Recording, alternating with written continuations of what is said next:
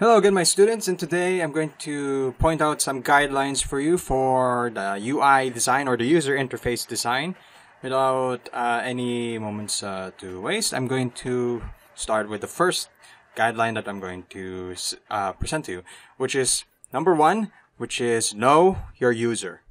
Well, I already mentioned this from one of my previous lectures, so obsess over customers when given the choice between obsessing over competitors or customers. Always give your focus on the customers.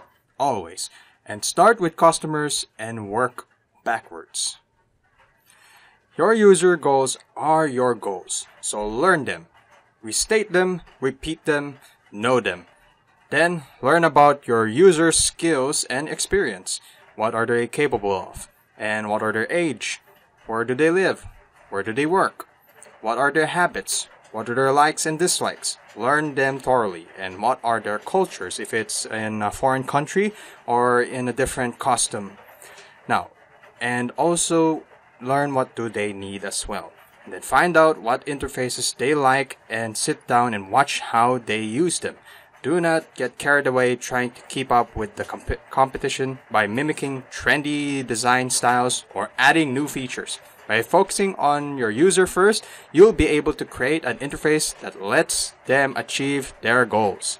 Try to pay attention to patterns.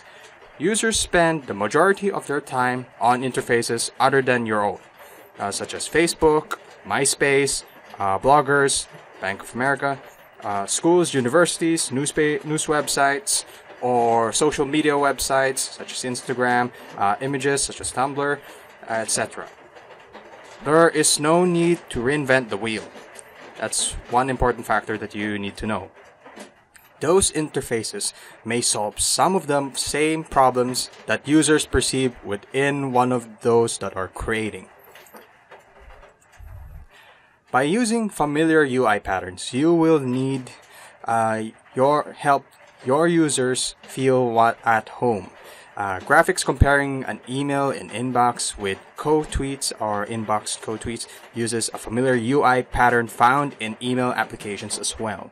So, always pay attention to patterns, their behavior, the things that people do, their habits, their way of living or way of life, or how they react to a certain stimuli, or how they react to certain situations, scenarios, or what are their daily routines and whatnot. And then next on our list, this is also an important guideline.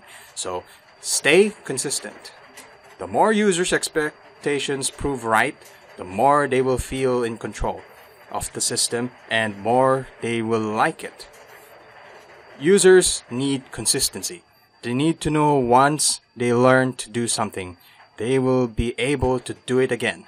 Language, layout, and design are just a few interface and elements that they need consistency. A consistent interface enables your users to have a better understanding of how things will work, increasing their efficiency. So give the relation between shapes, between buttons, between commands, between actions, and the contents it has, try to give it some meaning. Now, next on our list, you have to use visual hierarchy. So designers can create normancy out of chaos. They can clearly communicate ideas through organizing and manipulating of words and pictures, images, designs, and shapes. So, in web design your interface in a way that allows the user to focus on what is most important. When you're trying to create a social medium, look into what is important for the user. The size, the color, the placement of each element must work together in cohesion and harmony. Create a clear path to understand for them to understand your interface. A clear hierarchy will go great lengths in reducing the appearance of complexity or the appearance of something of overload in complexity, confusion that will create within your user. So you must create the simplicity so that it will be pleasing and ease to the eyes of the user. So on our next guideline here, you must provide or get feedback. Your interface should all at times speak to your user when his or her actions are both right and wrong or simply misunderstood. Always inform your users of actions, change in state and errors, or exceptions that occur. Visual clues or cues or simple messaging can show the users whether his or her actions have led to the expected result. Screenshot of this will be unnecessary as well. So, providing feedback is not a bad thing. If it's a negative feedback, it's also a good thing for you. You'll be able to save the trouble and time of knowing whether or not the customer is having a bad experience of the product or the medium that you're trying to use. So you'll be able to enact on it and improve upon it. Now, next on our list, empower your user. Once a user has become experienced with your interface, reward them. Give them treats. Him or her to take off the training wheels. The breakdown of complex tasks into simple steps will become cumbersome and distracting. Providing more abstract ways, like keyboard shortcuts, to accomplish the task will allow your design to get out of the way. So, speak their language. Remember, there are different audiences in the world. Not all of them are the same. There are those who speak in a very simple language, such as toddlers, so you must cater to the language of toddlers. If they're a little bit of a teenage language, try to cater to the teenagers. If they're slightly adults, cater to adults. If they're sophisticated or intelligent, sophisticated, intelligent language they must get. So, now if you think every pixel as well, you must consider the other elements as well as the layers. If you think every pixel, every icon, every typeface matters, then you also need to believe every letters matter. Getting real all interfaces requires some level of copywriting. Keep things conversational, non-sensational, not sensational, that is.